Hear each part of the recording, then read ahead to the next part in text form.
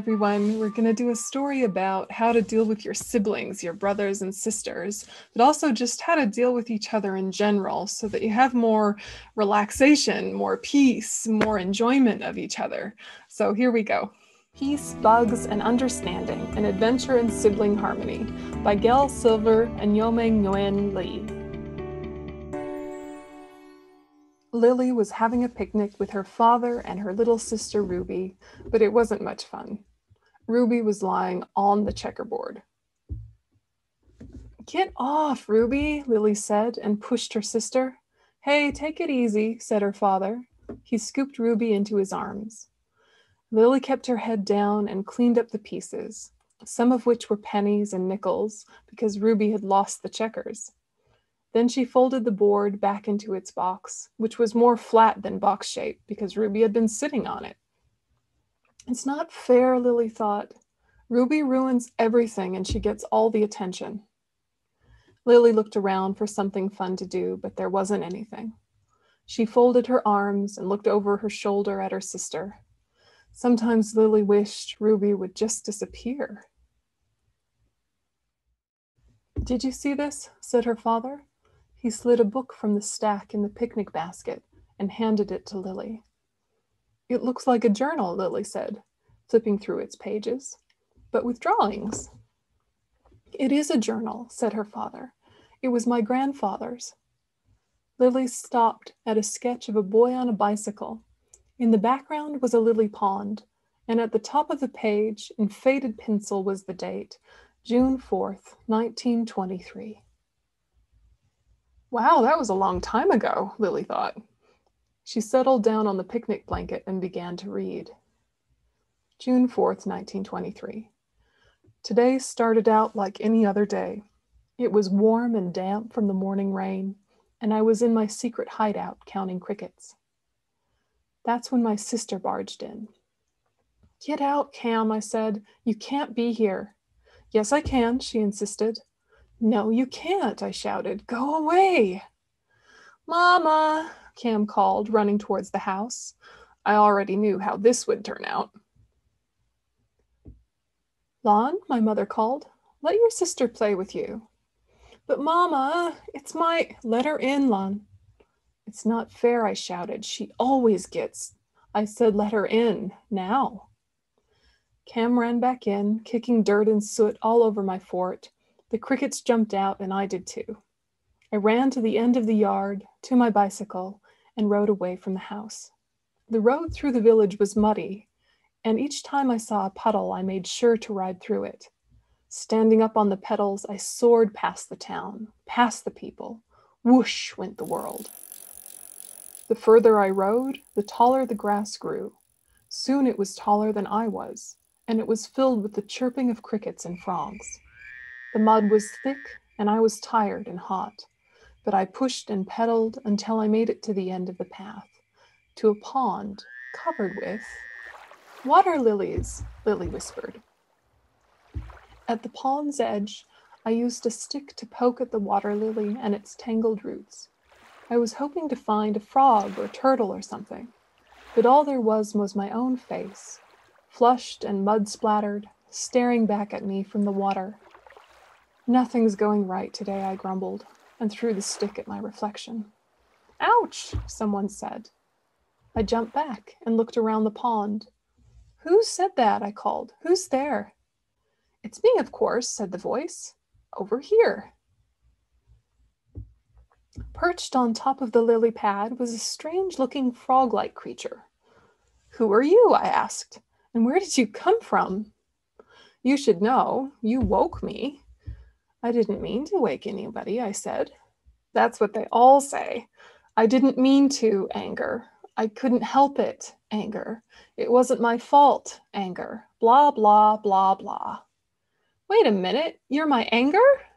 "Who else would I be?" Anger said, and brushed some pondweed from his slick skin. I looked carefully at the creature, at his bulging eyes, his dark green skin, and his webbed fingers and toes. "Here," he said to me, and handed the stick across the water. "Can you give me a hand?" I was sort of hoping to be alone, I told him. "But we are alone," said Anger.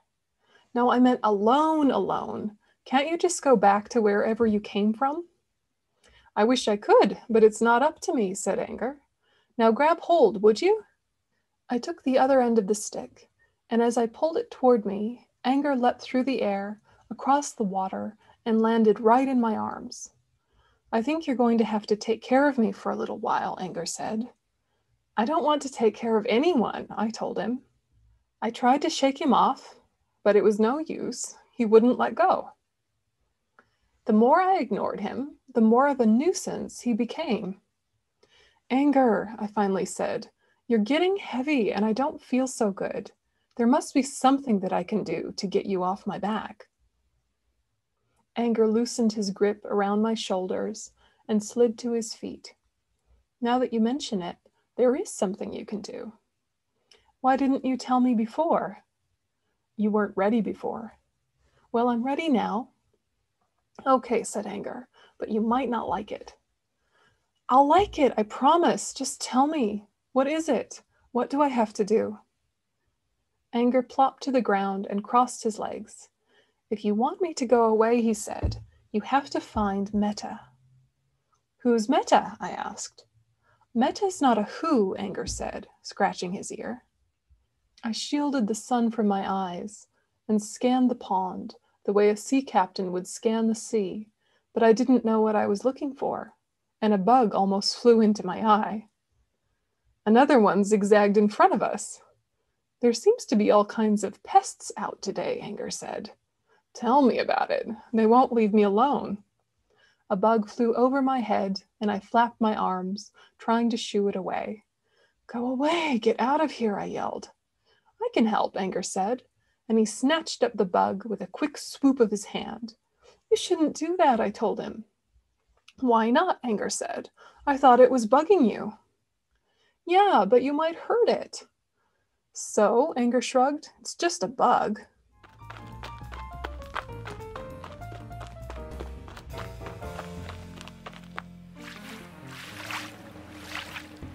All for that stupid bug, Anger said, shaking his head. I closed my eyes and tried to rest, but Anger was chomping on a piece of lemongrass and hiccuped loudly in between bites. Can you be quiet? I asked him. I don't know, he said. Can you? I sighed and leaned back. My clothes were wet and my sandals were squishy, but the sun was warm against my skin, and I liked that. It's sort of nice here, I whispered. Look at all the butterflies. I don't care much for butterflies, said Anger.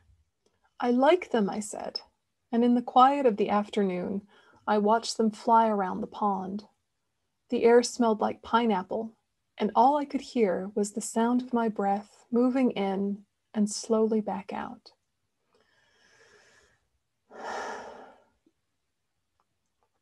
Cam likes them too, I said. Anger yawned. He stretched his long legs out in front of him, and resting his head on a rock, he closed his eyes. I kicked off my shoes and let my feet disappear in the grass. I didn't know what else to do, so I just kept breathing in and breathing out, thinking about butterflies and bugs, breathing in and breathing out, and things that were smaller than me, breathing in and breathing out, and how I didn't want Anger to hurt them. I waited for Anger to say something, but he just breathed alongside me, in and out, his hands folded on his belly, a yellow butterfly on his toe. Cam would like that butterfly, I said softly. Yellow's her favorite color. Breathing in, breathing out. May Cam be happy, I thought.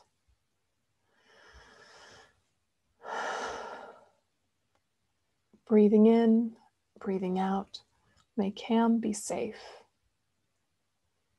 Breathing in, breathing out. May Cam be strong. Breathing in, breathing out. May Cam live with peace.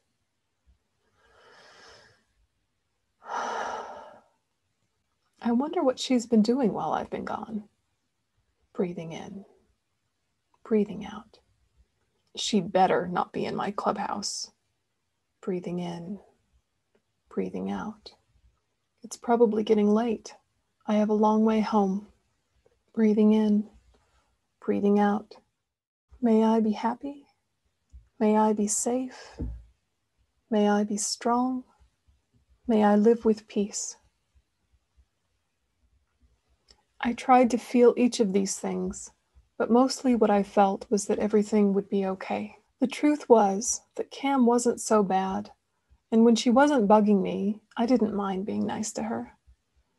May we all be happy. May we all be safe. May we all be strong. May we all live with peace. I should come back here with Cam, I thought. And breathing in and breathing out, I slowly opened my eyes. Anger was gone.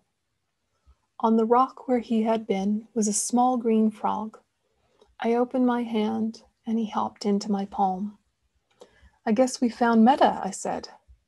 In the quiet of the afternoon, the frog just looked at me, and I looked back at him. May you be happy, I said, and carried him to the water's edge. May you be safe, I said with a small smile.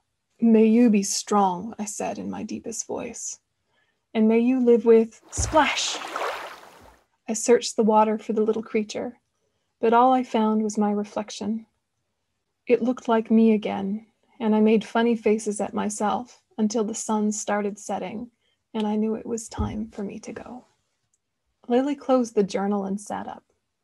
Ruby, she said excitedly, can I read this to you? But Ruby didn't answer. She wasn't there. On the corner of the blanket where Ruby had been sat a big brown toad. Lily gasped. Don't worry, her father laughed. Ruby's right there. He pointed to a shady spot under the tree where Ruby was curled up and asleep, her head resting on the flattened checker box. Lily knelt beside her sister. May you be happy, she whispered, and she kissed her sister on the cheek. May you be safe, she said.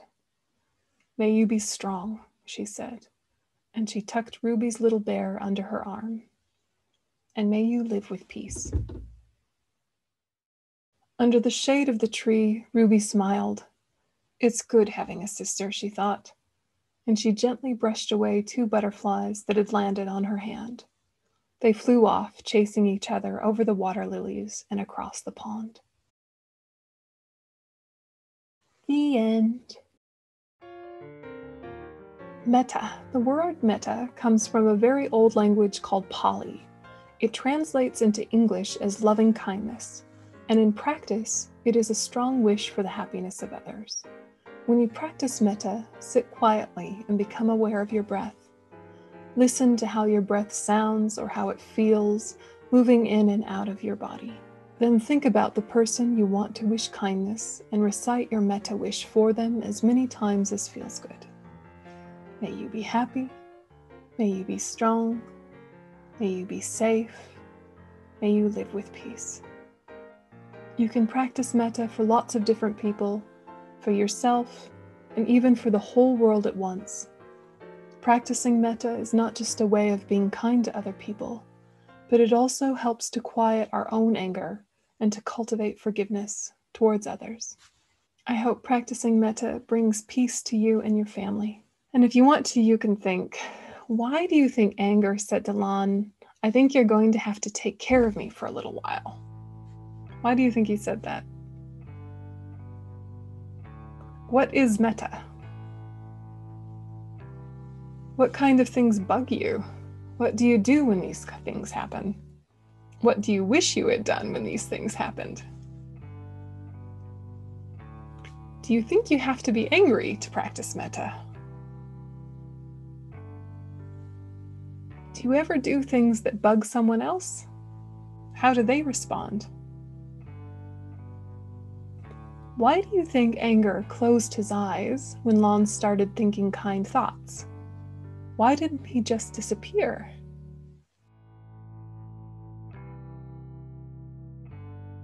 Okay, so those were some ideas about how to deal with your brothers and sisters, with your friends, with your cousins, with anyone in your life who you do really love, but sometimes they annoy you and they frustrate you.